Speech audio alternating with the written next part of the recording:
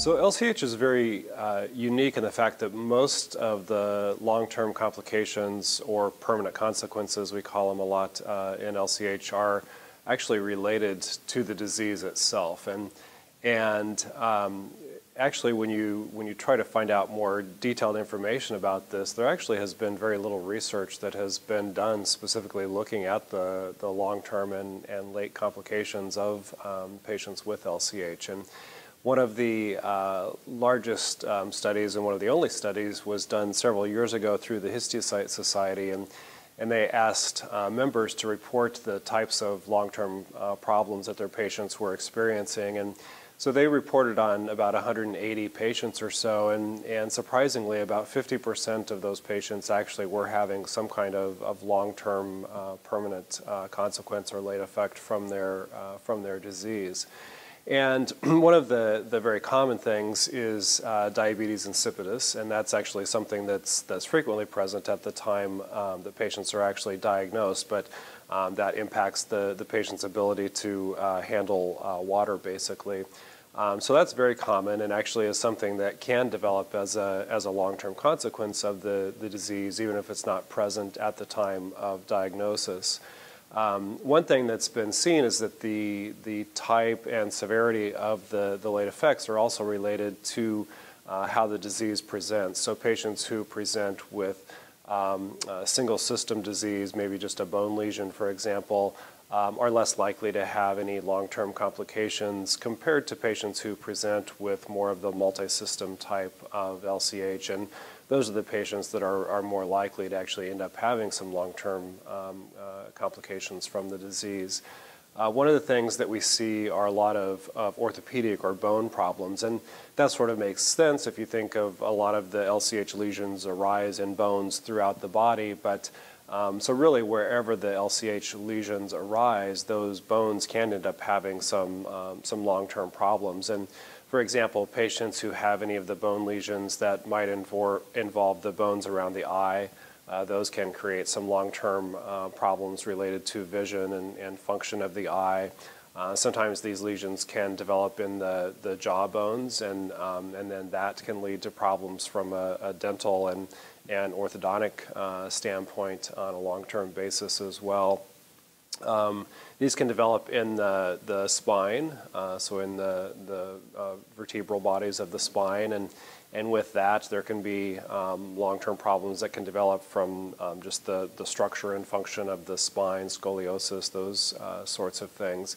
And then of course they can develop in any of the bones of the arms and legs as well, which depending on where that is and the size and specific location can cause problems with specific function of a limb or a leg.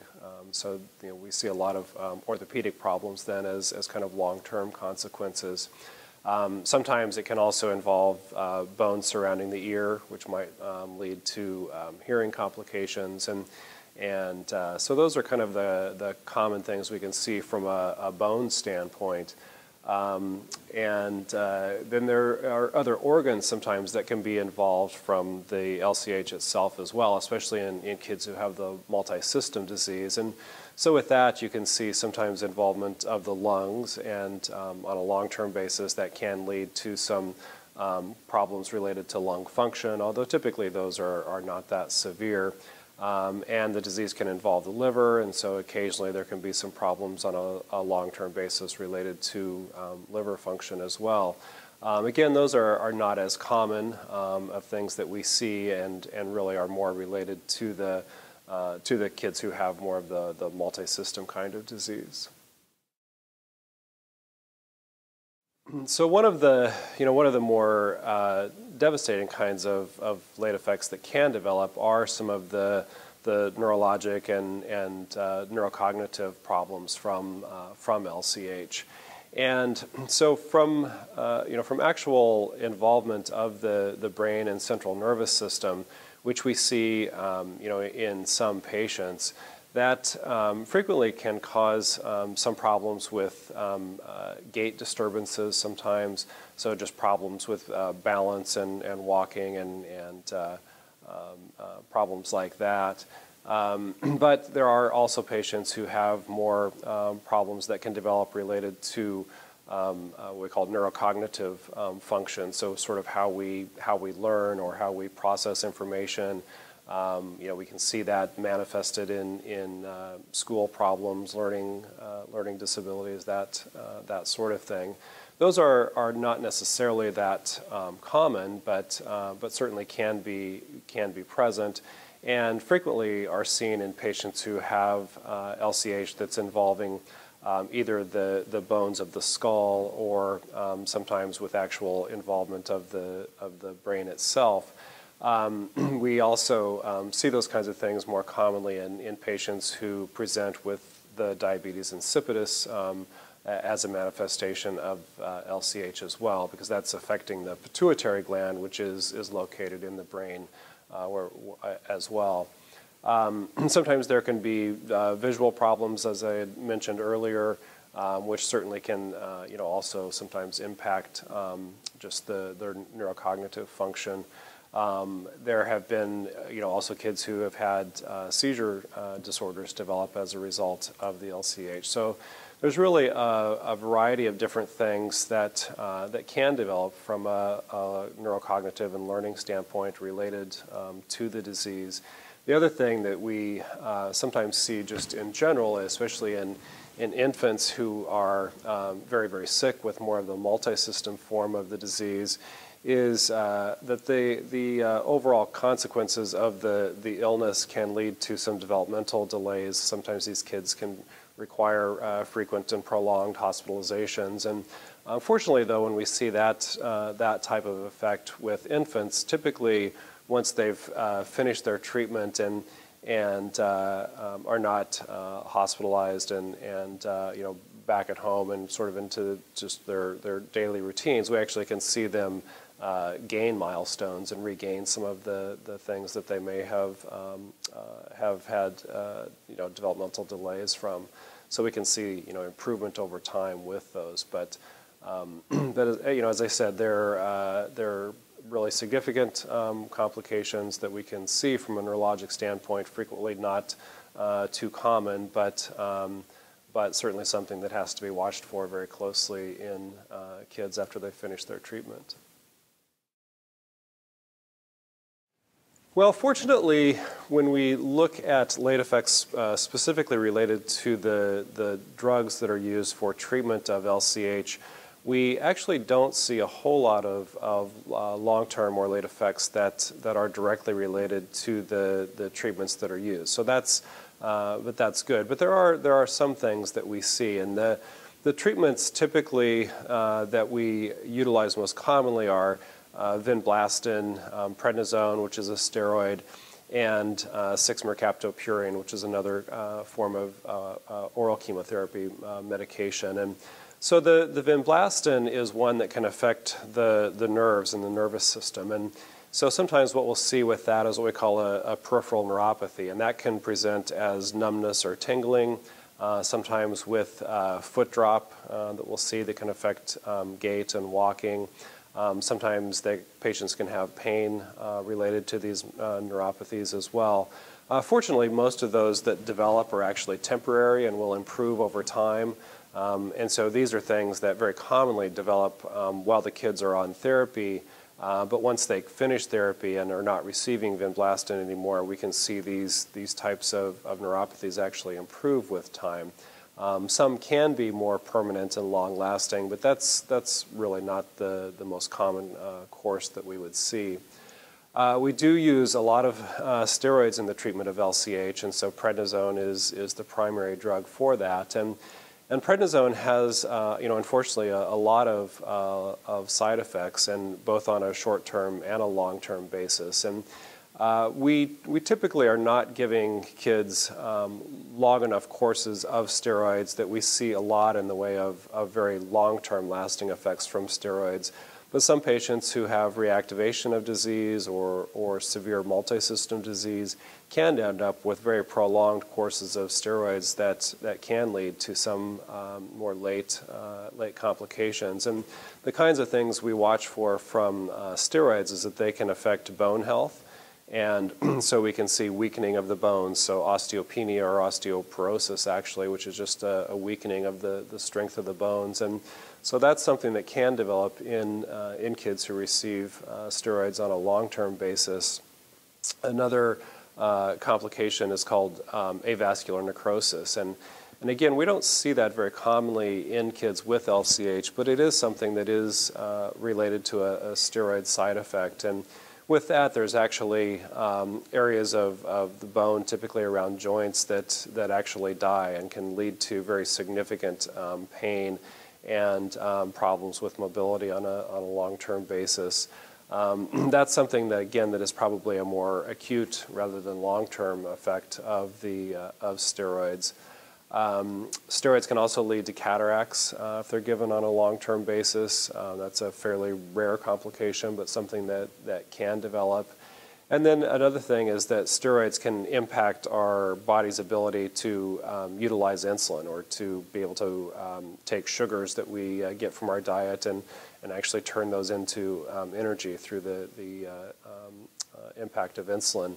And so steroids can lead to our bodies becoming resistant to insulin, and in some patients that are on higher doses for longer periods of time can actually develop a diabetes type of problem as well. Those mostly are short-term side effects that typically resolve once the steroid medication has been stopped, fortunately. So we typically don't see diabetes developing as a long-term complication. In kids, one of the other concerns from a steroid long-term effect is that it actually has an impact on growth.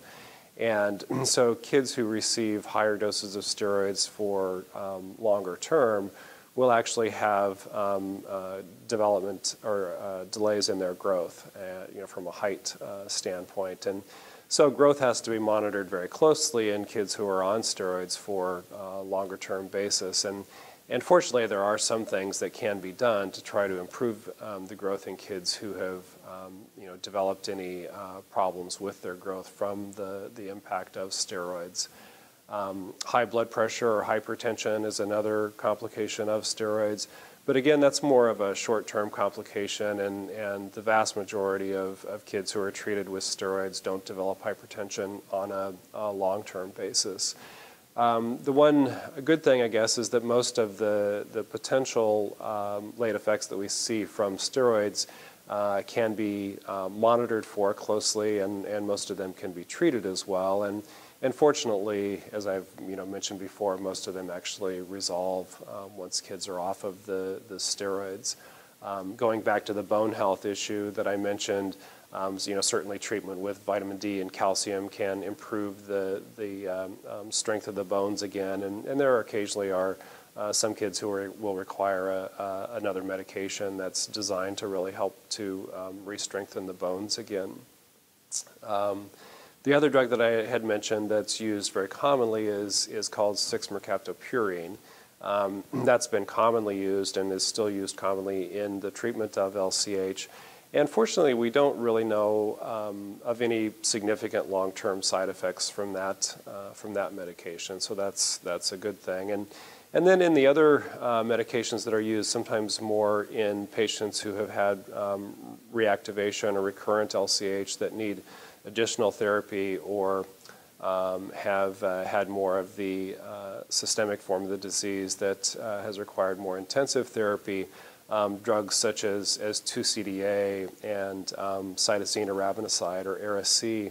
Again, those are actually used fairly commonly in LCH, but we don't really know of any real significant long-term effects related to those two chemotherapy medications either, which of course is fortunate for the kids who have to receive them. And one of the most potentially dangerous late effects from the treatment itself is that some of the chemotherapy medicines that we use can actually increase a person's risk of developing a cancer. And so there is a slightly higher risk of developing a cancer later in life in patients who've been treated with chemotherapy drugs, We do know with LCH, however, that that there are some particular drugs that have been used in the past, such as etoposide, which is not used very commonly anymore, and that particular drug is associated with developing what we call a secondary leukemia. So that has been reported in kids with LCH, but as I mentioned, that's not a drug that's really used very commonly anymore in the treatment, so is not a big problem moving forward. Radiation therapy is another treatment that was used more commonly in the past, and there can be a significant number of long-term complications related to the use of radiation therapy in kids. And again, that's not used much at all in the treatment of LCH anymore, but there are certainly patients out there now who are surviving that have had radiation, and so there can be late effects from that have to be monitored from as well. But I think overall, from the treatment standpoint, compared to a lot of the other diseases that we use chemotherapy drugs to actually treat, the drugs that we utilize in the treatment of LCH are ones that we don't have big concerns about from a long-term follow-up standpoint, and the leading to very significant late effects. So that's fortunate, and I think the one I talked most about was prednisone, and that's probably the one that is the most concerning from an LCH treatment standpoint. Well, fortunately, from the treatment itself, there are not really significant concerns from learning, cognitive or development standpoint. So I think it's more in LCH related to the disease rather than the treatment. So I had talked before, though, about the impact of steroids and prednisone, and that probably is the main drug, I guess, from the treatment standpoint, that we may see more of these potential, particularly developmental impact related to growth. But fortunately, from the treatment standpoint, from a cognitive or learning disability standpoint, none of these drugs really contribute to the development of that. So that's obviously fortunate. So we don't see really a lot of treatment-related specific late effects that were causing very significant impact from any of the learning or cognitive standpoint.